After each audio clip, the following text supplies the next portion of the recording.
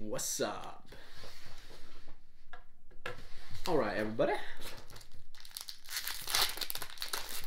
So, what we're going to be doing today is something a little kind of really cool.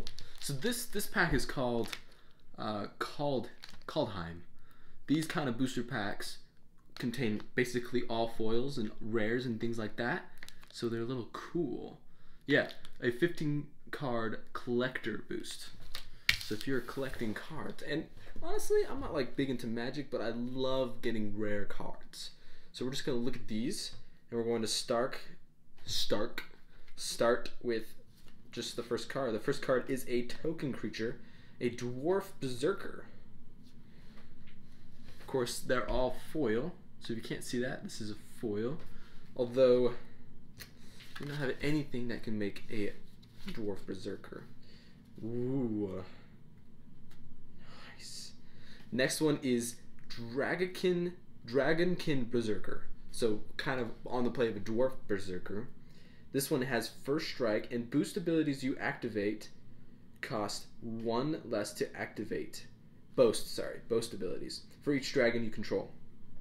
Boast is a 5 mana cost when it creates a 5/5 red dragon creature token with flying. And the cool thing about this foil is if you see on the edge here, there is no boundary. So this is an outside art kind of card, which is actually better than just a regular. Sounds really cool. Okay, Aegir the Freezing Flame. A legendary creature, a giant wizard. Whenever a creature or planeswalker an opponent controls is dealt excess damage, if a giant wizard or spell you control dealt damage to it this turn, draw a card. But the cool thing about this card is, look, it's a foil. I mean, look at that art on the side. Dang, that's cool. Next we have Rare Land Mistgate Pathway. The art goes on the outside. That's so cool. Next we have, by the way, the ones that look like this, they're uncommons. This one's uncommon. The rest of them have been rare. This is another uncommon, a legendary creature, Elf Warrior, Herald, the King of Skemfar. He has Menace, and whenever he enters the battlefield, you look at the top 5 cards of your library, and you may reveal an Elf Warrior or a Tavar card from among them and put it to your hand. Put the rest at the bottom of your library in any order. So again, cool little art there. That's pretty flippin' dope. Ooh. Rare card, Battle of Frost and Fire. As this saga enters, you put lore counters on it. So this is a saga. Battle of Frost and Fire does 4 damage to each non-giant creature and each giant and each planeswalker. So also your own. So this could be bad, could be good. Number 2, you scry 3. Number 1, number 2. And then number 3 is whenever you cast a spell with converted mana cost 5 or greater this turn, draw 2 cards, then discard a card. So, yeah, you have to kind of time that out, but that's pretty dope. It's also golden on the outside. That's really cool. That one's rare, so all the rips are in a pile on the other ones. Dope. Skemfar Avenger. Whenever another non-token elf or berserker you control dies, you draw 1 card and lose 1 life. But again, art on the outside, and it's a rare card. Keep going here. Another saga, Battle for Bretagard. Create a 1/1 white human warrior creature token. The second one is create a 1/1 green elf warrior creature token.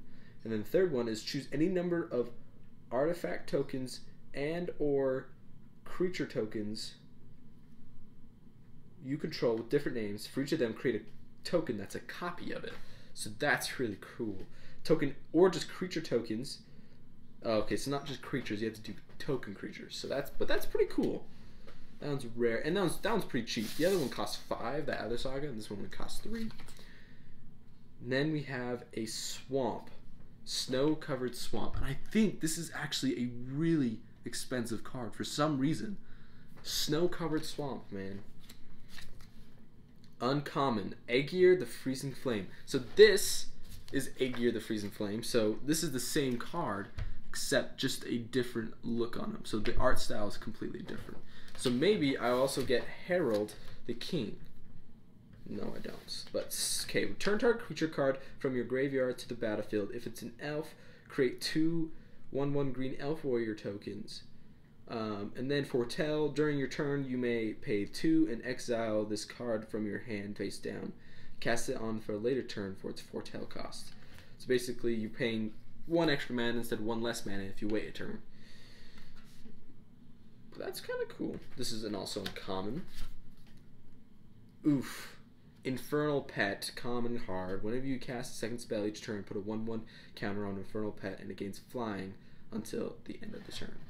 Common, man. Legendary Land. Just kidding, it's just an L. Woodland Chasm, Snowland Swamp Forest. Woodland Chasm enters the battlefield tapped, but it can add Skull or Tree as well, so that's cool. Another common card. I want a mythical, bro. Creature Masked Vandal Shapeshifter. Challenging. This card is every creature type. Every creature type. When Masked Vandal enters the battlefield, you may exile a creature card from your graveyard. If you do, exile target artifact or control or enchantment and controller an opponent controls. Another common, Draugr Recruiter.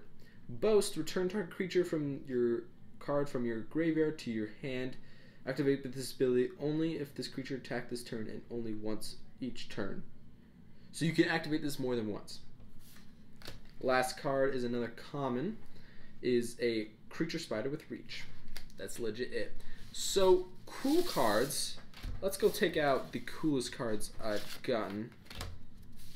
I think my favorite cards in this whole thing are these artistic cards right here. Those are pretty dope.